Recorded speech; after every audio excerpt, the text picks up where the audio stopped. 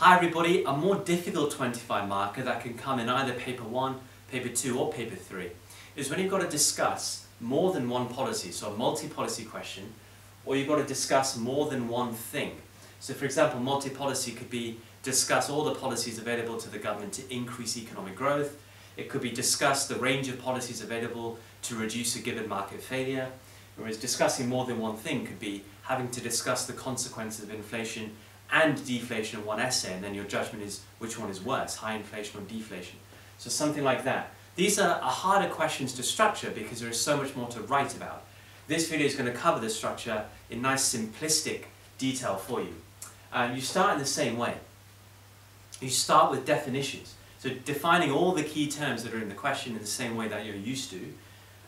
Then you just think, the on the one hand, on the other hand structure is absolutely fine. Just go in order. So for example, policy 1, let's just stick to a multi-policy question here.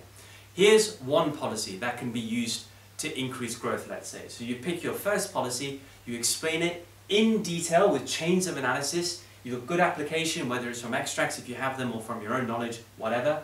So good application, depth of analysis. You explain how that policy can do whatever the question is saying in detail, maybe with a diagram in there as well. You make sure that you're answering the question. You then go, on the other hand, the same policy, here's a problem with that policy, right?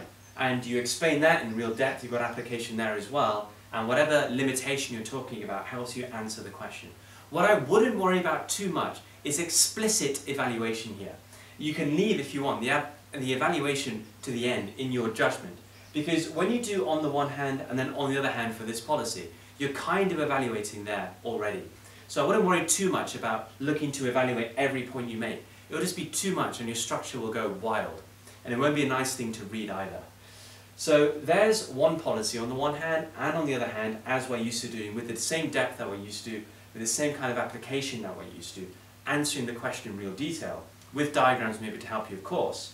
You then say, right, well, here's a second policy. Again, on the one hand, here's another policy that can be used to increase growth, let's say. Again with depth, again with application. If you're really on the ball, depends on the kind of question that you're asked. Maybe the second policy you use can directly overcome the limitation of your first policy. For a market failure multi-policy question, I think that definitely can be done. So maybe your limitation of an indirect tax to solve market failure is inelastic demand, in which case policy 2 might be regulation, a non-market-based approach to deal with reducing consumption of something, let's say. So that's your policy 2 on the one hand, still to answer the question, of course. You then say, right, on the other hand, here's a problem with this policy, your second policy. So exactly the same way as before, right, you need to do depth of analysis and application. But you see the structure here. Here's one policy, here's a problem.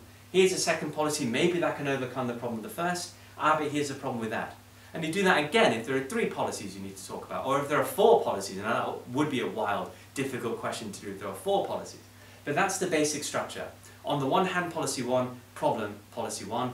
On the one hand, policy 2, problem, policy 2. On the one hand, policy 3, problem, policy 3. Okay, and that's what you do. Still looking for depth of analysis and application throughout.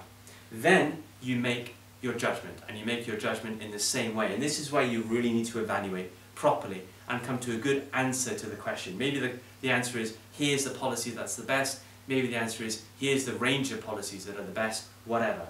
You come to real evaluative skill and to a judgment here at the end of your answer. You've got to do that well. And that's where your evaluation is going to be the best it can be. So it's okay if you don't evaluate throughout the essay, you really do well in your judgment. For a long question like this where you're talking about a lot, the expectation for you to evaluate throughout is unrealistic.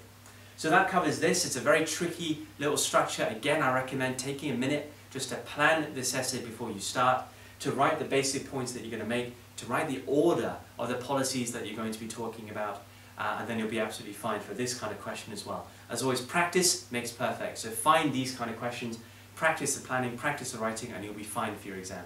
Thank you so much for watching, guys. I'll see you all in the next video.